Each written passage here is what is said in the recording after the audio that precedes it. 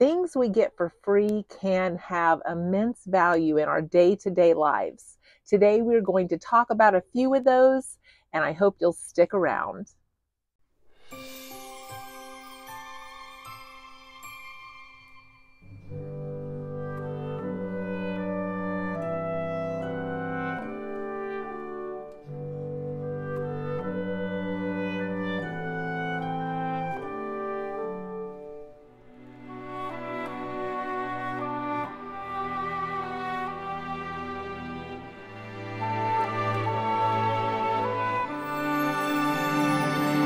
I'm continuing to grow my celery that I brought with me. Both of these were from scraps at the store from cutting off the base, and I'm continuing to grow my green onions that were also purchased at the store and just planted in pots, and I will transplant those when I get home.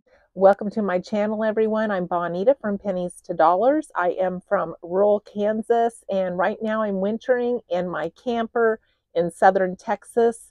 And I hope that you will stick around as we talk about frugal living, saving money, cutting expenses, and some Depression era tips thrown in there as well. I'm the daughter of Depression era parents, and I love to share some of their memories with you as we go through our frugal journeys together. So today we're going to talk about things that we get for free and things that I personally have got for free that I use on a day-to-day basis. Now, as many of you know, I'm wintering in southern Texas with my in-laws being just right behind me in a trailer in a 55 and over park. And I get to spend a lot of time with them. I have spent more quality time with them during this little jaunt that I've had in South Texas than I have the entire marriage of my husband and I together, and I value that time. It has been such a fun journey getting to know them better and getting to spend time with them doing things. One of the things that I get for free, and maybe you can too, is knowledge from our elders. I try to remember a lot of the things that my mom and dad taught me and showed me and told me about, but they've been gone for a long time now. And some of those memories start to fade over time. And then sometimes those things are just lost forever that they told us, or we don't quite remember them the way that they were told to us, even though we try. And I have been learning so much about my in-laws and some of their upbringing while I've been down here. Now, they were quite a bit younger than my parents. My parents were from the Depression era, and my husband's parents are like 20 years younger than that. So it's a different generation that they were raised in, but they were both raised very frugally. And now they don't live frugally. They don't have to anymore, but they spent a lot of their early years and their younger years living frugally so that they could have money for when they retired to live better than they did. I think everybody wants that for themselves, for their children. My mother-in-law had even told me about how she would go on business trips and they would give them a per diem for food, but she wouldn't spend it. She would go and buy things at the store, make food in her room, and take it and pack it and put it in the refrigerator during the day during these business meetings. And there were times she would have a cold egg sandwich so that she could pocket that per diem money and take it home to use it in her household. Those are really great memories and great examples of sacrifice to be able to save money for the future. She also told me about how she grew up in southeast Kansas and how her mother would go and pick what they called alley greens. They would pick things like lamb's quarter, which I didn't know what that was, but it's a plant and it doesn't grow where I live, but I guess it grew there. Dandelion greens and some other greens that were edible, and they were just from plants that grew wild. And they would boil these with a ham bone, and it would make them less bitter. And they would be very tasty when they were done because of the ham bone that they cooked it with. I think some of those stories are just amazing. I love hearing about that. There are a lot of people that forage for food and know which things are safe to pick and which things are safe to eat that just grow wild. I don't have that kind of knowledge, but we got into that conversation one day about that. And I've been very interested in dandelion greens and doing some things with that this summer that I'm going to try and share with you when I do. But she loaned me this book, and it is The Forager's Guide to Wild Foods. I spent time looking through it. It talks about different plants that are edible, which ones are poisonous, which parts of the plants you can eat, how to cook them, what medicine values they have. And she loaned this to me. I'll link it in the description box if it's something you might want to look through. But I absolutely loved this. And again, she loaned it to me for free. So another wonderful, valuable thing that I gained just from this conversation with her that led to me borrowing this book. She also had me try some persimmon pudding. Now, I don't even know what a persimmon is. I guess, again, they grew wild in southeast Kansas. She told me that you pick them after the first frost and when they are bright orange. That's when they're at their peak. See, these are things that get lost along the way in some of our generations. And then my father-in-law's family made this persimmon pudding that ended up tasting kind of like a gingerbread brownie, but they call it a pudding. And I got to try that for the first time in my life, and it was really, really good. So I wanted to share some of those memories with you. That's one of the reasons I have this channel, is I want to share some of those things so that they don't get lost and those memories are preserved and other people can benefit from them. Now, some of the things that I get for free that I use more in my modern day life is, as you know, I'm wintering in South Texas and I'm trying to focus more on my health. I'm trying to walk more. I'm trying to eat better. I'm trying to spend more time outdoors. I think I'm starting to get a little bit of a tan. I don't know. I hope so. But I use the Pacer app. It's Pacer on my phone, and it is free. I don't have an Apple Watch. I don't have a Fitbit. I don't have anything like that to track my steps. But this free Pacer app will track your steps and track your route. And then you can link that with a free app called MyFitnessPal. And it will download the calories you burned to MyFitnessPal, where you can log your food and set goals and see how much you have in calories to eat that day if you monitor your calories. Now, for me, I need to exercise and I need to watch my calories. That's the only way I can lose weight.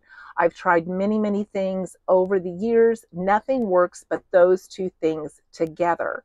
And so I love using my Pacer app with the MyFitnessPal app and link them together. They both have free options to use. I only use the free options that link those. I don't pay for any premium version of anything.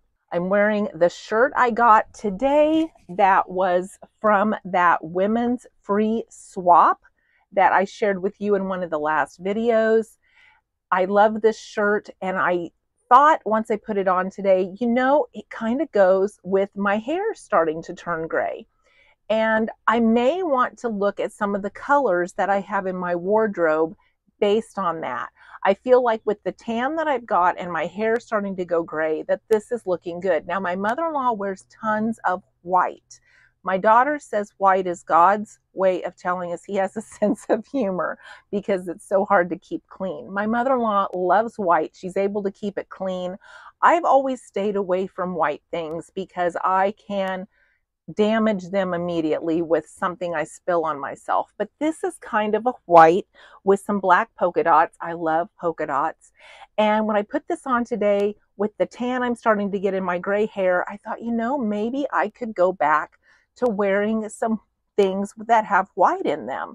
My mother was a redhead with a lot of freckles. I got her pale skin.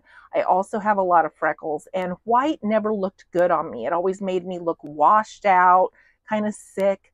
But when I put it on this morning with my grayish hair, I thought, you know, I might want to start looking at some colors. And then I started thinking about the fact that women color their hair for so many years, and I was one of those. And some shoulder injuries and some back injuries made me think that it was just getting too difficult for me to continue to color my hair. And so I started looking at some of the history of hair coloring, and I just found it so interesting that I wanted to share it with you. In the 1950s, only 7% of women dyed their hair. Now, 75% of women dye their hair. L'Oreal came out in 1909 with some hair dye. Now, you could only get this done in salons, and many of them had back doors that you could come into if you wanted to get your hair dyed, because having your hair dyed was associated with being a loose woman or being a chorus girl or a starlet. So normal women back then, average women, kind of frowned on your hair being dyed. But now it is such a common day-to-day thing for women. And a lot of that came about around 1956 when Clairol came out with a home dye kit where women could do it in the privacy of their bathroom and people wouldn't know that they were dyeing their hair. They also told consumers about how much safer this dye was and tried to relieve their fears of the dye being harmful. They even had a commercial that came out and said, "Does she or doesn't she?" when it talked about a woman's hair being dyed. And the movement was on from there on, where women started coloring their hair to look younger. The hair dye commercials encouraged you to do this to make you look younger and to encourage you to stay looking more sexy. They made it sound like if you had gray hair that you were no longer desirable. So this is the movement that happened. So it's a relatively new movement that women were dyeing their hair. And I just thought that was so interesting when you look back at the history of how all of that came about. Now, this is an old study, but I still found the numbers interesting. 51% of women were dyeing their hair because they were scared of what would happen if they stopped dyeing it, that they would look older. 18% had dyed it for so long that they were not ready to find out what was underneath. 14% didn't like dealing with the growing out process, which I can tell you that is probably the toughest part of it. I've done it many, many times, and then I would fall back and start dyeing it again. And I'd get so far grown out and I'd be like, I just can't do it. And even during this time, I have felt like at times, maybe I should dye it again. But now I've come so far, I really don't want to turn back and start all over again. And 10% thought that having gray hair would impact them at work. That is also something that I thought about. In fact, when I was passed over for that last job that I told you about in one of my last videos for a promotion, I wondered then if me letting my hair start to go gray played a factor in that. Now, 25% of women don't color their hair, and here is why they don't. 40% say that they like their natural color as is. 23% are worried about the chemicals in the dye. 21% says it costs too much to dye their hair on a regular basis. And 16% say that they feel like they're trying to be someone they're not. Now, like I said, this is an older study that's about 10 to 15 years old, but I found it very, very interesting that a lot of those same categories, I think, affect us today when we think about letting our hair grow gray. And even though I've let mine grow gray, it still has some black streaks in it. And that's why I thought maybe changing some colors might complement my hair growing out into this shade rather than look so bold that maybe they call attention to the fact that my hair is growing out into this shade. Let me know what you think about that. If you have gray hair or you're letting it go gray, have you changed the color of the clothes that you wear based on the fact that your hair has changed colors. Now, I know we kind of got off on to a little bit of history there about hair color, but I want to get back to some of the other things that we use that are free, that benefit us. We use the Roku box instead of cable. We shut off cable a few years back. And yes, we do miss having some of the live sports, but it got so difficult to try to have ESPN, ESPN Plus, ESPNU, CBS Sports.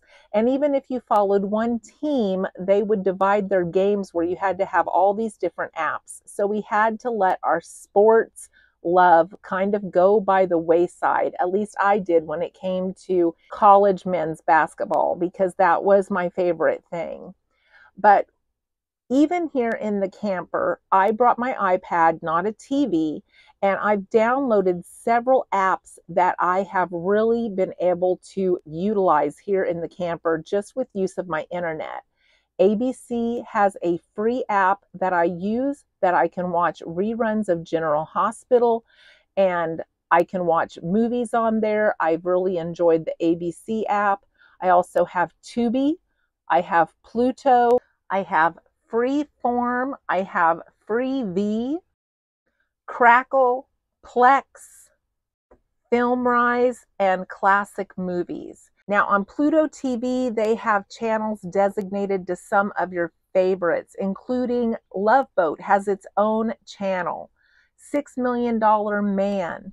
There's Godzilla channels. And there's a Walking Dead channel where I was able to catch the brand new premiere of the latest Walking Dead without having to pay the AMC Plus. You have to learn what you can find on there, but they have been so valuable to us. It's kept me from having to pay for any cable TV, even here in the park. Another set of stats that I wanted to share with you that I thought was super interesting as we think about coloring our hair and how important appearance is. Women were tracked to see how much time they spent on their appearance on Mondays versus how much time they spent on their appearance on Fridays. And as we know, when you get up Monday, you're tired, but you have the whole week ahead. You want to make a good impression. And by Friday, you just want to get through Friday and you just don't care. Styling hair on Mondays, women spent 23 minutes on average. By Friday, they spent 6. Applying makeup on Monday, women spent 18 minutes. By Friday, they spent 2. Picking out an outfit on Mondays, women spent 16 minutes on average, and by Friday, they spent 1. So as we think about some of this in our appearance and how much stock we put in our appearance, our clothes, our hair color, it just brings a lot of things to mind to ponder on. And I wanted to share some of that with you today as we talk about free things, including our natural hair color. Now, one of the things that my husband and I did when we owned our business is a couple of times in the summer, we would have a book swap. We would set out tables in front of our business. We had several boxes of books that we would put out there. And the only rule was that you couldn't leave more than you took. We didn't want to end up with more books than we started with. But you could trade a book for a book, or you could take a book if you didn't have something to trade. And this way we ended up with all kinds of new books to read without having to purchase other books. It was kind of the same philosophy as the clothes swap that we did here in the park, which I absolutely love. I wish more communities would think about doing some of these swaps. These free swaps are fun for the community, and they're also great for your pocketbook because you can get different clothes, different books. You can trade lots of things like that, and everybody gets something new and nobody spends any money. So I just wanted to share some of my thoughts on those things today. I hope you enjoyed them. And I hope you will stick around and give me a thumbs up. And I hope you'll be here for the next video. Have a great day.